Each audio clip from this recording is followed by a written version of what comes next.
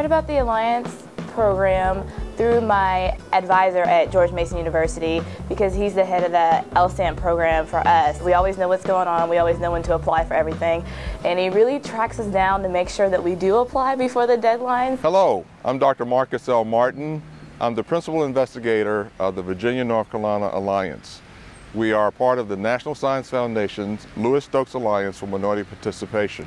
I'm Kristen Morgan, the program director for the Virginia-North Carolina Alliance. The Alliance is a consortium of schools across North Carolina and Virginia, including Bennett College for Women, Elizabeth City State University, George Mason University, Johnson C. Smith University, St. Augustine's College, the University of Virginia, Virginia Commonwealth University, Virginia Tech, and more recently, Piedmont Virginia Community College. The Virginia-North Carolina Alliance Summer Research Program is a collaboration amongst faculty members here at the University of Virginia, particularly in the Center for the Chemistry of the Universe, which is now known as Astrochemistry, Systems Engineering, and Biology, as well as the National Radio Astronomy Observatory. I had a wonderful opportunity in industry performing research every summer. That opportunity helped me to socialize and acclimate in the sciences and further my academics. The main agreement that we have is that astrochemistry at the University of Virginia will be able to work very closely with NREO scientists, scientific staff, and engineers in order to provide a very unique learning opportunity for the students. The Virginia-North Carolina Alliance students who are in this astrochemistry summer research program are able to prepare proposals for what is called director discretionary time on instruments like the Green Bank Telescope. So there's a very close connection between the students and NREO scientific staff to give them the most opportunity to do research with our facilities. We have one encompassing project that we ask all the students to work on and push different aspects of it. And so in our case, this involves collaborations between astronomers and chemists. We have a spectroscopy group and we have an instrumentation group. And this summer they're all working towards looking at how nitrile chemistry occurs in space. With a group, it's more entertaining, it's fun, you're still getting the work done. You learn to really collaborate. So in the astronomy group, we talk to the chemistry groups a lot. You have to give data, take data. You learn to present in front of people. Every week we had a small presentation to let everybody know where we are, and that has made me much more comfortable. Yeah, we're trying to understand the chemistry behind the formations of molecules in space, and so we observe them in our lab. And hopefully, if we find a molecule that's energetically feasible, we work with astronomers. So we take a molecule and it gets pulsed to the spectrometer. It's an electrical discharge, and that creates radicals. So it's pieces of a whole, and then they recombine to create a new molecule, which we're then able to graph or measure because each molecule has a specific, transition. It's like a thumbprint or a fingerprint. Each one is unique to each molecule. My research project is dealing with nitriles and the chemical reactions that they undergo.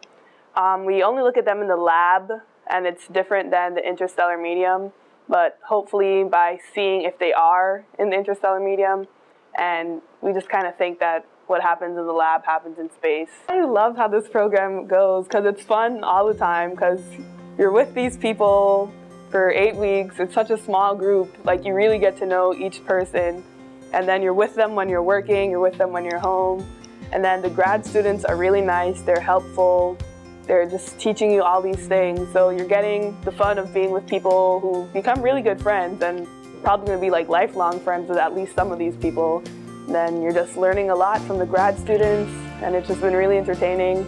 Like I said, I've learned about spectroscopy. My favorite experience this summer was getting an email message that came at 4 o'clock in the morning from a group of students that were so dedicated to working on a proposal they stayed up all night to write it. Towards regions such as Sagittarius B2 North, we need to investigate possible formation pathways of nitriles and investigate these pathways towards other astronomical sources. This was actually accepted just last night, 5 o'clock. So we're going to Green Bank. We need to work on scheduling that time so we can use it. We wrote a proposal to do something that has not been done before. This is the first time it's going to be done. And so I really didn't expect to actually be doing that. And as you can see, that puts a smile on my face. So we wrote a proposal, and we were actually awarded time. We were awarded time on Sunday, last Sunday, at 6 a.m. So we were up really early. As a chemist, being able to study these reactions in space, it kind of slows things down and you can see intermediate steps. On Earth, everything goes really, really quickly, and in space it's really slow. So if you can understand it in space, maybe you can understand it here on Earth a little bit better. Imagine, you're driving in the car, you listen to country music, you're like, you know what, I don't listen to country music, listen to some jazz. So say that the jazz station's on 99.5. And you ever notice, like, when you get to like 99.2, 99.3, you kind of hear the radio station, but you also hear a lot of noise? Okay, so let's substitute that radio station with our data, mixed with that noise. We don't want that. And we have our spectrum diagram of whatever molecule that we're looking at. We give that to the astronomers, and it's a good day. Sometimes, when we're doing our work, we have to do our work individually. But when we're working on the spectrometer, it's fun and laugh, telling jokes, but, being serious about the work. But, you have to have, fun. You have to have, at a good time in doing it. I was interested in astronomy and I was interested in chemistry. I never saw how the two related together until this program. So it was really eye-opening for me, and it's got me interested in a graduate school program, maybe in astrochemistry. The laboratory in the summer is just a crazy, wild place with people running around and talking about all kinds of new things. And my graduate students have come to really appreciate the summer as the time where we all get together, think about new ideas. Our goal is really to provide a graduate level research experience for these students who are early career undergraduates. We look to bring them in through the Alliance schools and give them an idea of what a life in science might be. I share my office actually with another grad student. I always pick his brain on, what he went through to get to graduate school, the application process, how he found the professors. Talk to the grad students, getting to know them and seeing how their everyday life is, to see if I can picture myself doing that for 5 to 6 years. Then hear them talking about defending their theses. And she allowed me to come in and sit on the presentation. She went through it. They asked her very tough, challenging questions. And then they excused us and kind of spoke amongst themselves, the committee, and then invited her back in and told her that she was approved and she was able to get her degree. School is it's very rough, and it's such a large portion of your life. You have to make sure that you really like what you're doing. I knew I was going to go to graduate school, but this kind of adds to it, why I need to go, why I think my research ideas would impact the world.